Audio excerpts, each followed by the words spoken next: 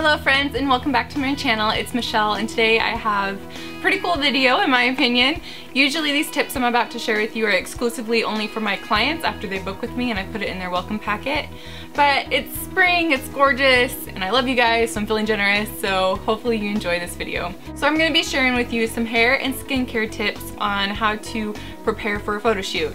So even before I do, I'll say I have an awesome professional makeup and hair artist that I work with that will make you, no matter what, look amazing, but there are a few things that you need to do prep-wise just to make sure everything is perfect. So the first thing before a photo shoot is, and then this is assuming you will be working with the hair and makeup artist when you come, is to bring pictures. Bring pictures of hairstyles or eye looks or stuff that you love, and it's always nice to have that visual to share with each other and share with your makeup artist, let you guys be on the same page. 2 is cleansing your face. So the week beforehand, I recommend exfoliating once or twice for that week, but don't use something really harsh, just enough to get some of the dead patches off so your foundation will go on nice and evenly.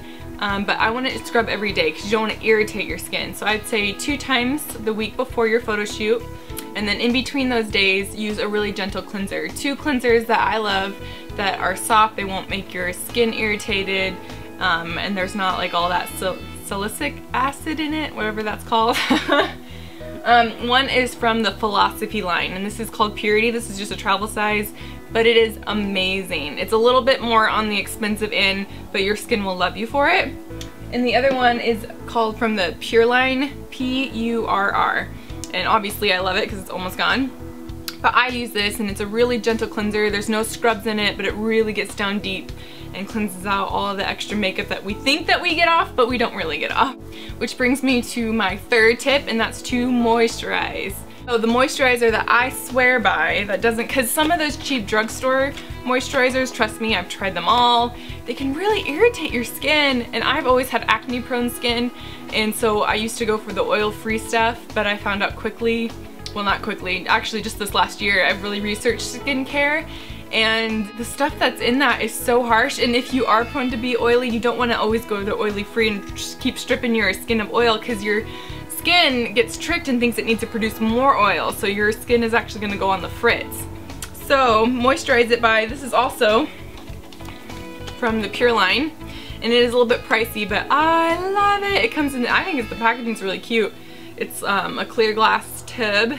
Mine's almost gone too, but you don't need very much because it doesn't even smell that bad, because some moisturizers and face washes can smell awful. So this is the Pure, I think it is like 30 bucks, but it does last you quite a while, like I said.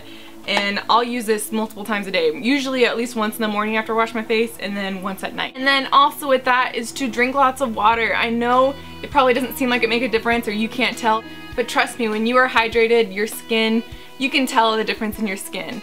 Next tip along those lines is to exfoliate your lips.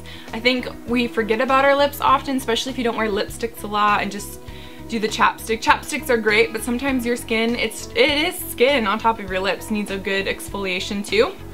And a lip scrub that I swear by, it's from the, well, I say that now, I think it's called the Sugar Lip Scrub. This is Fabulips, and it smells really good too.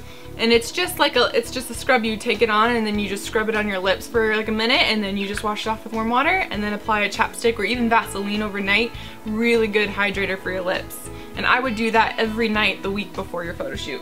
Waxing. Okay, this is a big one. It's just like a big haircut before a wedding day or something. Do not get your eyebrows waxed any time near the future, any days prior, maybe not even a week prior to your photo shoot, because waxing tends to be really harsh on the skin. It can cause puffiness, swellness, redness. It can even cause scabbing or scarring if it's not done well, and it only takes one time and then to ruin your brows. And even if you swear by your brow artist, I would just stick with plucking to be on the safe side, a week to 2 weeks even prior to your photo shoot. Another tip is what to wear when you go to your photo shoot. For just the hair and makeup part, if you are working with a professional hair and makeup artist, do not forget to wear a button-down shirt or a really wide open neck, because nothing's worse than doing hours of work on your hair and makeup and then trying to get that off and then ruining it and having to go retouch it and all that stuff afterwards. So make sure to wear loose fitting clothes preferably a button-down shirt so you can just take it off and put on the clothes you're actually going to wear for the photo shoot. Next tip is to say no to fake and bake. Say no to the bed, say no to crazy spray tans. So as a photographer, I recommend if you are gonna do a tanner, because I understand wanting to be tan for your photos obviously, is to one, either go to a professional and get it spray tan by hand. I have, if you're in Idaho and you want to do a photo shoot with me, I do have an amazing girl that gives an awesome discount for my clients that will go and then spray you. Or the second thing that I personally use for a self tanner, and it's like heaven sent, it's like one of the best things ever.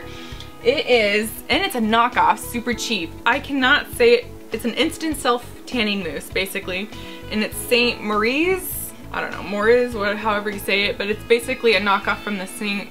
Tropez. I cannot talk today. Obviously I'm a super smart beauty guru. But these things are awesome. I got this at Ulta. You can get it at any like beauty salon, Sephora, or whatever. It was like 13 bucks, and get the foam, and then you want one of those mitts. And what you do is first you want to shower. So you want to shower, exfoliate, one of my favorite body scrubs. This smells amazing. It's Shea Sugar Scrub Tree Hut. So I'll use this scrub all over my body and then do all the shaving, do everything you need to do, get out of the shower, and then moisturize, so put a lotion on. And then you're gonna put this on. So you wanna shake it up real good, do a couple pumps on your mitt. Everywhere where you want to be tan, obviously you're gonna put some on. Let it dry, and they recommend 6 to 8 hours. Usually I just go to sleep with it. After it dries, I just go to sleep, and the next morning I just rinse it off. One thing about this is it's an instant bronzer, so when you put it on, it'll look really dark. Don't get scared, it's just the guide color. So it's gonna be darker than it actually is gonna turn out. But hands down, this is the best self-tanner I've ever used. The most even, doesn't smell bad. Yeah, flawless application. It's most of that I'm like, yeah, right, they're just lying, but seriously, it's like flawless.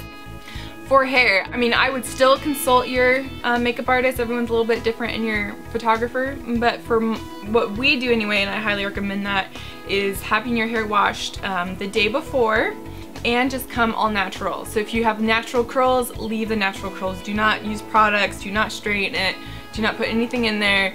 If you have straight hair, just leave it straight. So you wanna come in with slightly dirty hair, not too dirty, so just a day old at max, and you want it just no product in it, very natural, and then they'll work with it and make you beautimous. And as far as washing, obviously there's no special trick to that. Wash your hair like normal, but I do have a brand. Sorry, I am blonde, so this is for blondes, but I'm sure they have it for brunettes too. I love this stuff. It's Paul Mitchell's Blonde. It smells so good. Again, a little pricier product. Most of the time I just use herbal essence, and so I only use this maybe like once a week. It's like my treat shampoo. It has like a lightning effect to it, so you don't want to use it too much because it literally is purple when you pump it out and stuff, so it can like tint your hair purple is what she said. You just have to be careful. Ooh, I need to clean it. And my last tip is to get plenty of sleep. If you want to treat yourself, which I think you should, because if you're doing a photo shoot, that means it's probably a special occasion. So get a beauty mask. These are really cool. You can get them online, you can get them at Walmart, I mean you can get them anywhere, but you put them in, like this one, it's all gel, so you put it in the fridge the night before, and that has Velcro, so you just put it on. You look like a dork, but no one's gonna, well, you know, if there is someone that's gonna see you like this, they're probably already pretty close to you and have seen it all.